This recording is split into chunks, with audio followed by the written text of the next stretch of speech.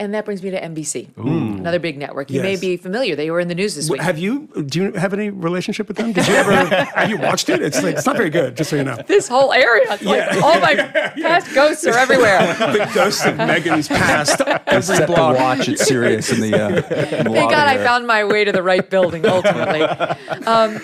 So now there are reports that there are a possibility some executives their necks might be on the chopping block over at MSNBC or NBC, as reports emerged that the head of MSNBC was actually in on the decision to hire Ronna McDaniel. Rashida Jones. Yeah. Even though, as soon as her people started freaking out on her, she's like, she will never be on MSNBC. Never be on MSNBC. Meanwhile, turns out she was behind the scenes approving the hire.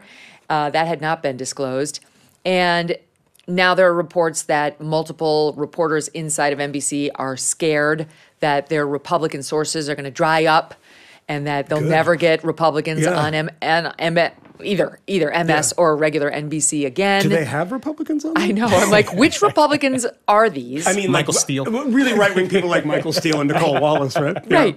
But I will say, I'm not sure. I actually think the last point is kind of interesting because do you think core MAGA is going to refuse to deal with the NBCs of the world, Meet the Press and so on, Lester Holt, as a result of this? Because I don't think they care about Ronna McDaniel. I think that's right. And I also think they want media coverage. So I think big NBC will not pay any penalty for this.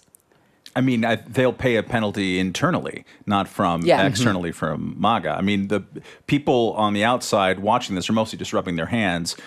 How can you have an actual internal leadership crisis based on the hiring and unhiring of another, political hack to be a panelist? That's crazy. You are running your organization so badly when that happens, and now we're getting leaks, right? Showing Rashida Jones here. That didn't come from her, I don't think. No. The news that she had been part of that. So, if you're on the outside looking in, you're just like, oh, can I throw a little fuel on that fire? That's fantastic. I am fascinated by the self-conception of these places, right?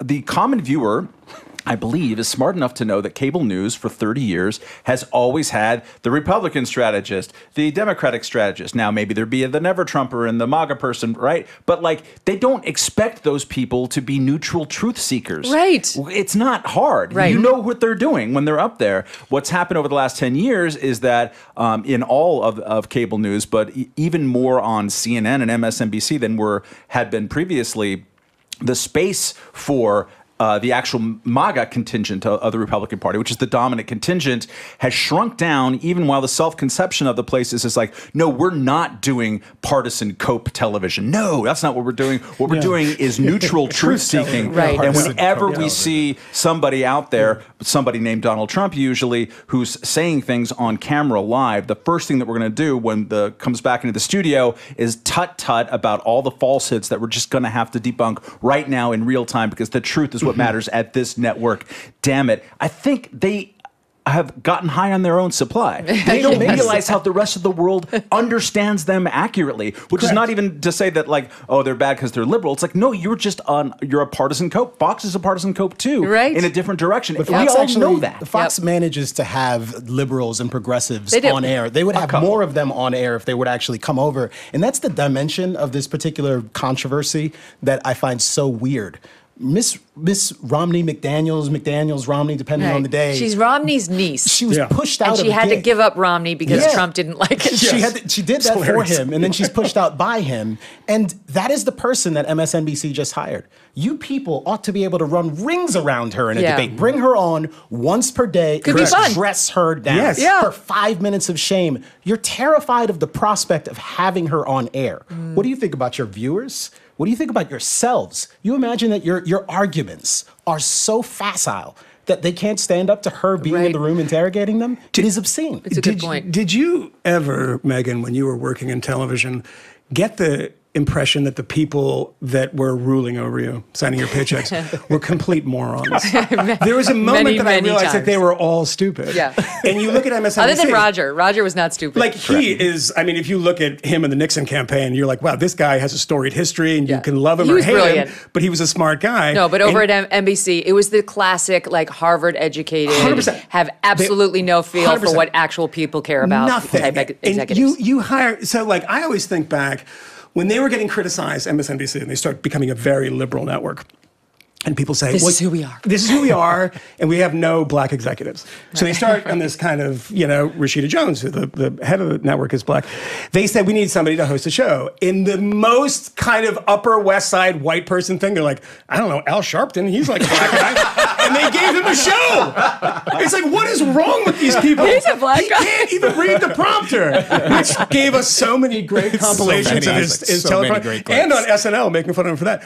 But that's the least of his problems. That's the least of his problems. I mean, actually, they have him on, and they say, oh, Ronna McDaniel, she was horrible on January 6th. It's like, do you want to go back into Al Sharpton's past? Right. And all the just pick one. pogroms that he tried to precipitate? Like, raise your hand if you tried to start a race war. Yeah. Raise your hand. Anybody? Multiple times. Yeah. Let's note that Megyn's hand was up. I know. She told me that before. But this is because it's a bad hire. Just from a television perspective, it's a bad hire. Because if you've seen her on television, it's like, oh, God, this woman. She's not good at it. You get somebody who's good at it. But also, it's good television to have people disagree once in a while. In this kind of amen choir that you get in, these, particularly when it's like election nights and the MSNBC table has like 70 people around it, like, yes, yes. And Michael Steele comes in, he's like, I was a Republican. I was like, yes, you're a good guy. Like, this is bad TV. And then you hire this dope, and I'm sorry, she's a dope. But you keep saying this, like, well, she's lied about something. Okay, let's go back from 2017 to 2021, and let's just do an audit of Rachel Maddow's show. Yeah. Convincing Americans that we're being ruled by a puppet of the FSB and the Kremlin, maybe that has kind of malicious and bad side effects. Well, I wish, one of these days I'm actually going to wear her little outfit because there's only the one that she wears. I'm going to take off all the makeup. I'm going to pull my hair back even tighter than this. And I'm going to do a real imitation of her. Because I watched her for 27 minutes the other night for the first time. I don't remember ever doing that before. And it was the most, she was like. Yeah. Well. Yeah, it's very performative. Right, it was so performative, really trying to get, we're going to find out whether the Congress will do its job or not. Whether the Supreme Court will do its job or not. And then the credits roll, and she walks out into her helicopter and disappears. It's like, she's a woman of the people, though. Woman of the people. And then there's $30 million to do one show a week? On the eyebrows, though. The eyebrow placement is really... Well, that's thanks to my doctor. There's nothing that can be done about that for another 3 or 4 months. I'm not going to be able to. So, all right, predictions. Do you believe that an executive at MSNBC or NBC will be fired? Can you fire Rashida Jones?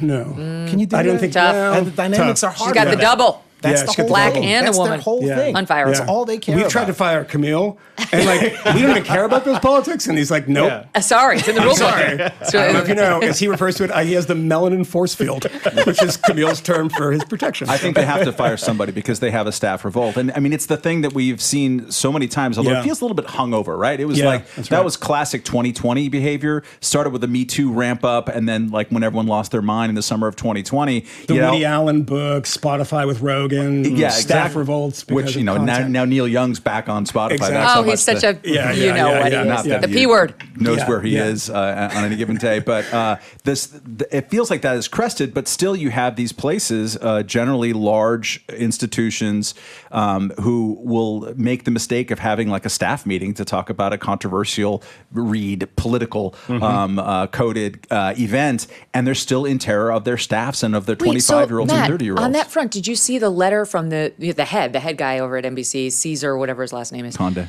Yeah, thank you.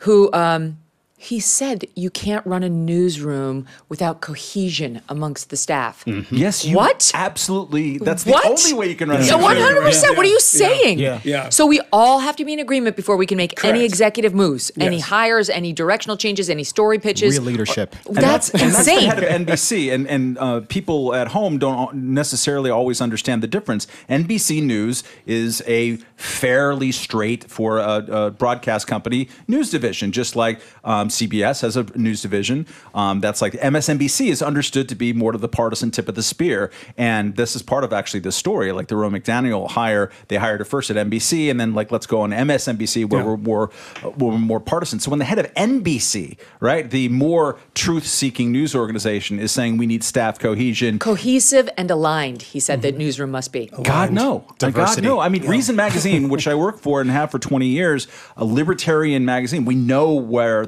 libertarians are coming from, where Reason staffers are coming from. We still disagree with each other about plenty of things internally. It couldn't be that someone would work there and say, you know what, the government needs to solve every problem. Okay, you're not going to. It's not going to work out here. But there's all kinds of ways and all kinds of issues, abortion, immigration, whatever, where there could be disagreements of it. We don't want everyone to be aligned, because then suddenly you're not going to be able to speak to everybody in your audience. And you're going to get things wrong. And you're going to get things wrong, exactly.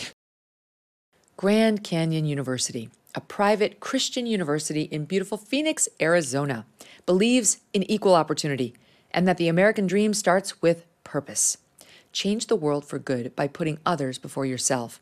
Whether your pursuit involves a bachelor's, master's, or doctoral degree, GCU's online, on-campus, and hybrid learning environments are designed to help you achieve your unique academic, personal, and professional goals. With over 330 academic programs as of September, GCU meets you where you are and provides a path to help you fulfill your dreams. The pursuit to serve others is yours. Let it flourish. Find your purpose at Grand Canyon University. Private, Christian, affordable. Visit gcu.edu. Hey, thanks so much for watching. If you like what you just saw, hit the subscribe button for more clips and full episodes.